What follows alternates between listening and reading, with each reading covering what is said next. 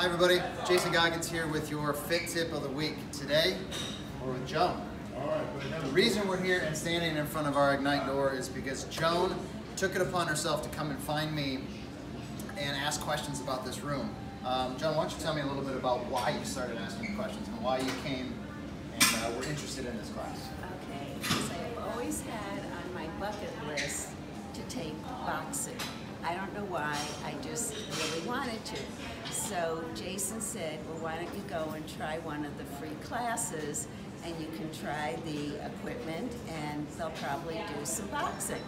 So I said, well, do you think at my age I can do that? And he said, sure.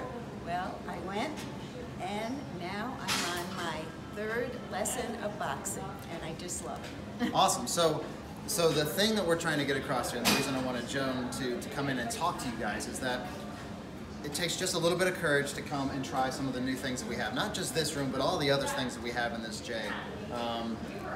Everything is doable for every single one of you out there. Joan is a prime example. I mean, who would have ever thought? Joan, how old are you? 74. 74 years old. She is interested in boxing.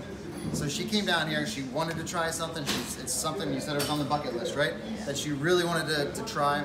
And at 74 years old, she came and asked the question and we got her started in it. So all of you out there, I encourage you to find me or find Chelsea, who's behind the camera here. One of our other trainers, any of our staff members, ask the questions. Don't be scared to try something.